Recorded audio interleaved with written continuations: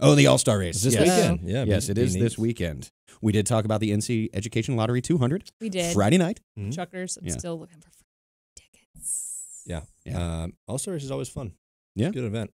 Doing some stuff for the... you don't have to do the Open. $1 million. Nope. Haven't had to do the Open for the last 2 years. Yeah, for the last 2 years. That's We're nice. going to do the pit road stuff, which is fun. The qualifying stuff for the All-Star race. That's always very entertaining to get. Going full speed. Full speed down pit road and get the pit crews involved. Are you afraid you're ever going to hit one of them? So they don't let you jump. They don't let them jump out until the car is completely stopped. Oh, okay. So it's not like because a lot of people just fly by their box. I vaguely remember that. So they have to wait till the car gets stopped and then they jump over. The way it used to be. They probably did that very smart. Yeah. Well, it used to be. You just come in there at all kinds of speeds and just like back in the day. You wonder why they went away with that. Yeah. There were. It was not a good thing. No.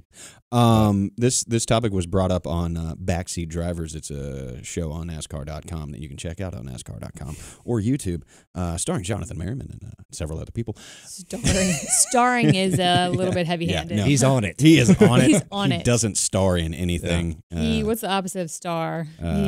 Black hole. Yeah. In the depths of the earth. Yeah, he sucks all of the energy out of the black room. hole. Yeah. But they brought up a topic. You. In the All-Star race, would you wreck your mother? But they also said, and I had a thought on this one. Would you wreck your teammate to win the All-Star race? Heck yeah. Yeah. Is Roger for that? That was my question. It's like, is the owner, like the owner says, yeah, go out and win, do what you got to do to win. But if it's fine wreck, they have to do a lot of work to that car. Like they finish last. Yeah.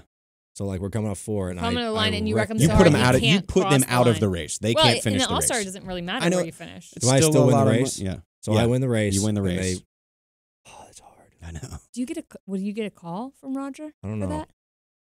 I don't know, man. That's tough. The only rules he's always kind of given us is like he doesn't mind us racing really hard, but as long as we both finish 1-2. Yeah.